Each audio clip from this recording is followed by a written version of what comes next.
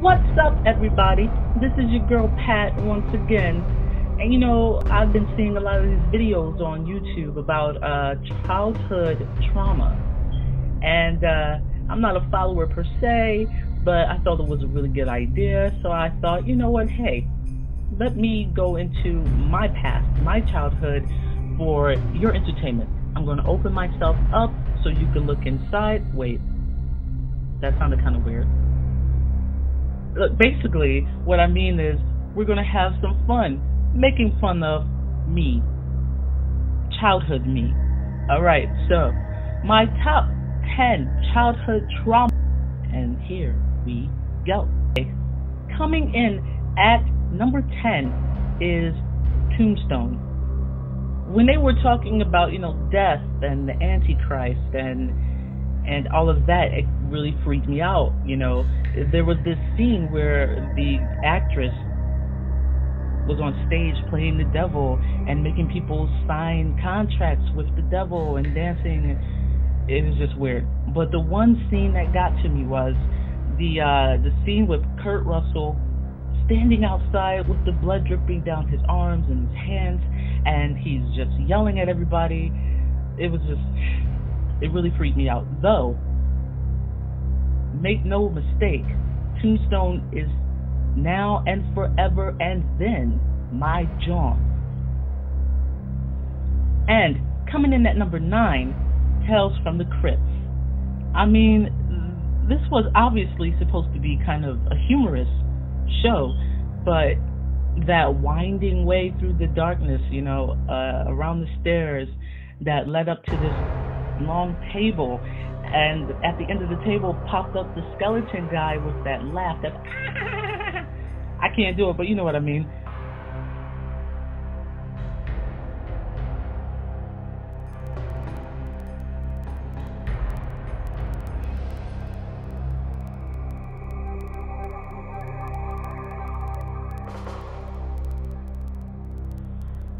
Coming in at number 7, we have the first Furbies. When they first came out in like mid to late 90s or something like that. I was of the age group that should have flipped out to get them, right? Nah. I took one look at these things and nah.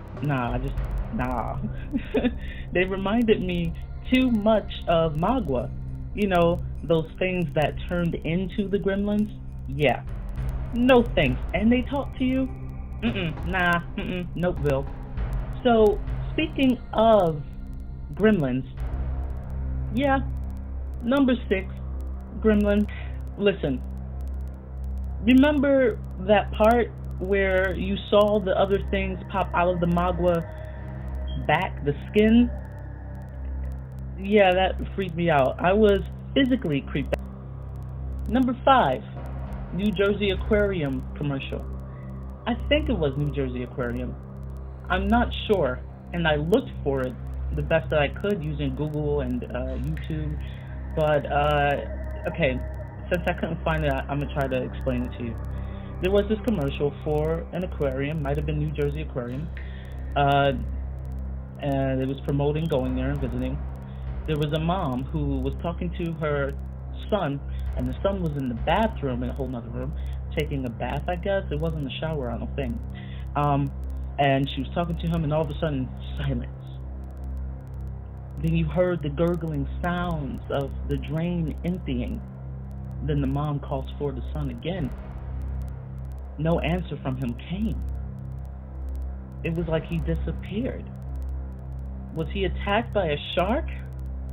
Was he sucked through the drain and taken to the aquarium? Is that how you get into the aquarium? I don't want to go to the aquarium. This whole kid is missing, and they want me to go to an aquarium. No. So anyway, I know that was weird. If you could find that commercial to let me know that I'm not crazy, I didn't make that up. Number 4. Okay, so Young Frankenstein. Igor in particular. No, the actor, Martin Feldman. Okay, no, just his eyes. Well, not just his eyes. Hear me out. This one may be the dumbest one on my list, but it is true nonetheless.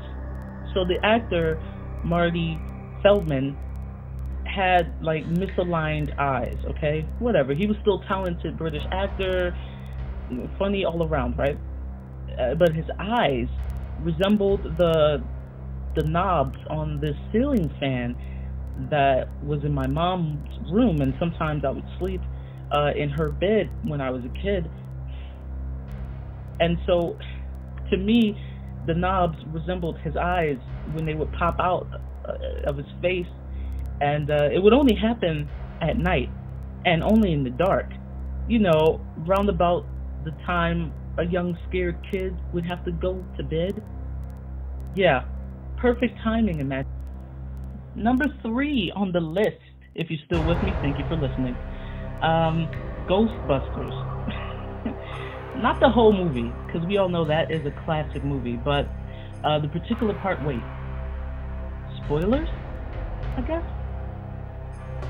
Okay, so the particular part where all the dead things came back to life, right? And the Titanic unsunk, and the ghosts were walking around. There was this one shot of a lady who had like an animal fur shawl around her shoulders, and it came back to life, y'all, and it kind of jumped off her and scurried away. No, oh my dang, no. Why? Just why? Why would you make me see that with my eyes? Number 2 is another music one. We have Screamin' Jay Hawkins. This guy was a singer, true to his name, screaming. He had a stage look that was just weird. It was part tribal, part, I don't know, voodoo, tribal. He had 50 million kids with like 20 different wives, girlfriends, I don't even know. He apparently was like the Wilt Chamberlain of singers, man. Anyway, but his song, the version of I Put a Spell on You, scared the crap out of me. It was his voice. His voice wasn't raspy, but it was strong, and like it almost sounded like he could kill you with his voice. Like I said, the bone through the nose, the crazy eyes, the screaming that he would do. He was kind of metal, actually, for his full disclosure. I could see his face when I closed my eyes, and for some reason, he made me scared while taking a shower, like he was somehow watching. I mean, I know by then he had to be dead, right? Number 1, we've made it through talking about me and my weirdness as a child, which is slightly different than my weirdness as an adult. Number 1 is Unsolved Mysteries. My mother watched this show so much when I was a kid. Now I could understand the meaning of reenactment of the crimes, and so I knew that part wasn't real. But still, it got to me, you know? Then the actor probably known for either hosting this show or playing Elliot Ness in The Untouchables back in the day, Robert Stack, he had this voice that even now I can't explain how it was or what it was, but it creeped me out. It was scary. And then the theme music. Still, there must be some sort of subconscious connection that theme song has to my childhood, because on not so scary days or whatever day, it could still just give me the willies. If you haven't heard that song, get kind of creeped out. So that was 10 of childhood trauma on the list of me. This has been Pat.